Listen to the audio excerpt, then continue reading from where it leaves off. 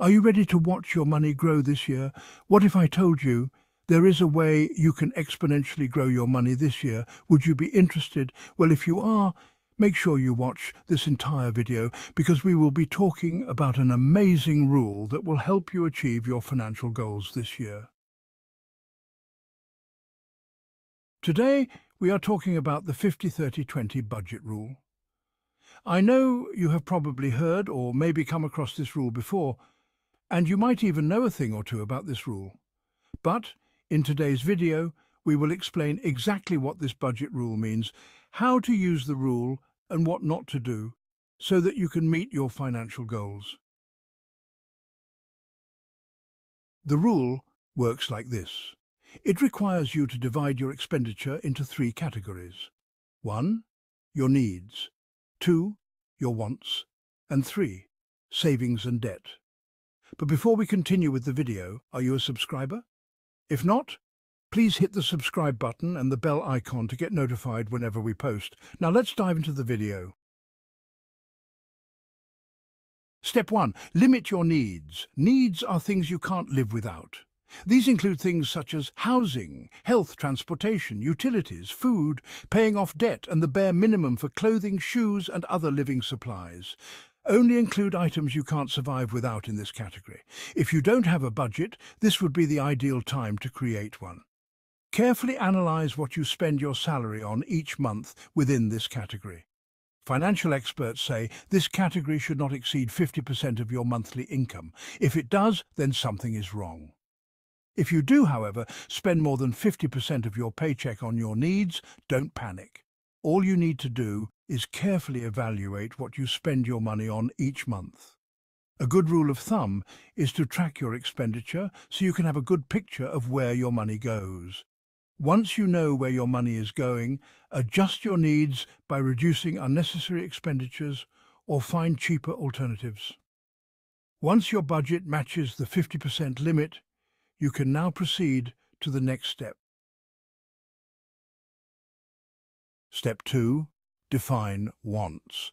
Now, a whole 30% of your paycheck going towards your wants may sound like a whole lot of money, right? You may be picturing a nice pair of shoes or that new iPhone that got released the other day. As nice as all those things are, we are not talking about buying your deepest desires. By wants, we mean expenses you can opt out of spending on, but your life would be harder without them. I'm not sure your life will be any harder without that new phone, but you might find it hard to communicate without a mobile data plan. This category should include things like your internet plan, data plans, home cable bills, mechanical, not cosmetic repairs to your car, and so on. I bet you now get it.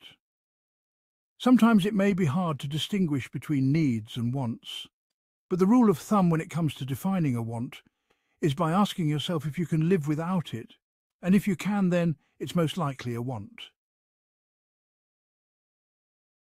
Now the final step, step 3, save up. The final 20% of your paycheck should go towards your savings and paying off debt if you have any. This money can be used as an emergency fund, a deposit for a home, for investing or savings for retirement. If you feel as though that 20% isn't enough, you can transfer more money from your wants list into this account. Now, let's talk about the types of debt that should be included in the 20% category. The only debt that should go into this category is that which is above the minimum required payment. For example, additional credit card payments or extra payments on mortgage to clear your debts faster should go into this category. The minimum payments on debt should definitely go towards the needs category. The reasoning behind this is that the minimum required payments are compulsory and failure to pay them would cause adverse effects on your credit status, something you just can't live with. The 50-30-20 rule is great because it helps you track your expenditure easily. Having just 3 categories creates a structure that is easy to follow and helps one to focus and manage money better. It's less detailed, making it ideal for individuals who have busy lifestyles and minimal time available in a day. The rule works really well for people within the lower income brackets, between $100 to $6,000. It's, however, not ideal for high-income earners because they would be forced to spend unnecessary money on needs. The 50-30-20 rule has helped many people get their finances on track. So many financial experts swear by this rule. Many people who have been in horrible financial ruts have made it through by following this guide accordingly. You too can be one of them if you apply it today. We hope you enjoyed the video. Don't forget to give it a thumbs up and to add it to your saved playlists so you can always review it when you need to. Thanks for watching, and as always, I will see you in the next one. Until then, stay financially savvy.